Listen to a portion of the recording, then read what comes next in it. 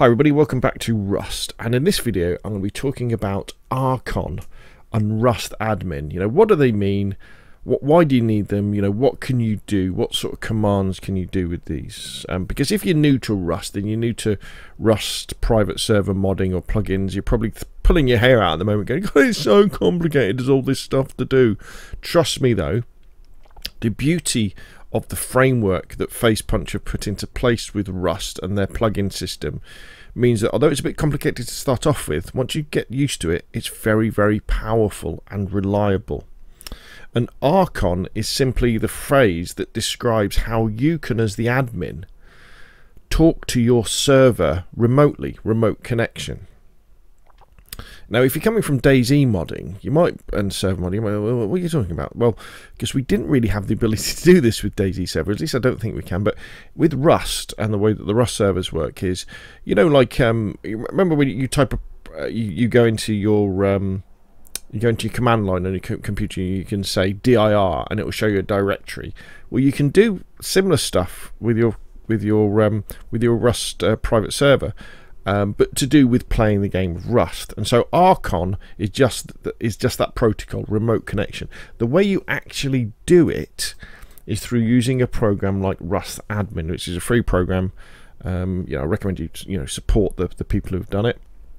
And RustAdmin is the program that you put all your details into, and it connects to your Nitrado Rust private server and kind of does a handshake, and then you can then start typing things in. Now, I've done a video about how to do this, and I'll put that in the description down below. Have I already said that in the video? I don't know. It's all a bit confusing. But anyway, that's how it does it.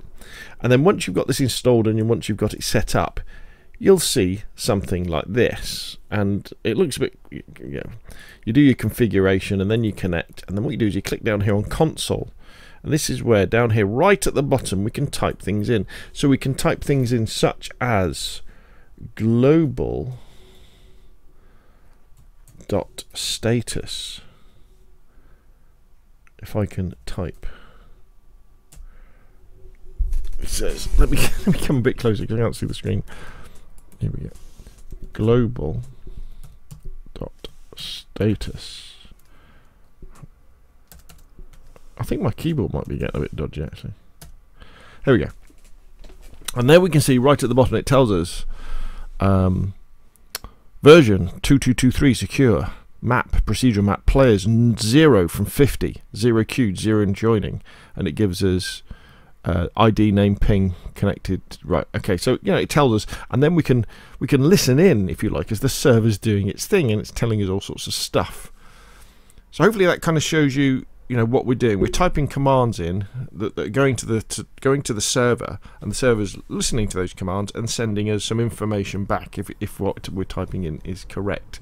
Now, the reason why you need this is because when you go to umod, the place for Rust mods, for Rust plugins, and you install them and you follow the instructions, sometimes those instructions will say that you need to do certain actions via Rcon. You need to do them via the console, via RustAdmin. You can't use them via the F1 console in game. A good example of that is if you install the whitelist the whitelist plugin, where you have to be able to use Rcon and RustAdmin to talk to your server through that to set up the whitelist for the players who are going to be coming onto your server.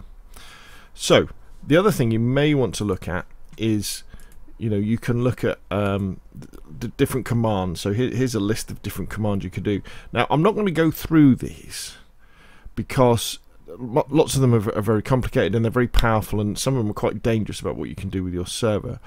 But just know that now you kind of understand what Rcon is. The fact that remote connection to your server, the fact that you use RustAdmin to talk to your server, and you'll need it because some mods and plugins will require you to talk to your server using that method. And remember, this is just the beginning. As you learn more and more and become more advanced, you'll be doing this block will become second nature, and you'll learn more and more about what to do. Okay, so hopefully that's a nice little beginner's introduction to Rcon and RustAdmin, and why you need it, what it does, that sort of stuff. If you found the video useful, hit the like button, subscribe if you want to see more of the same, and I'll see you again soon.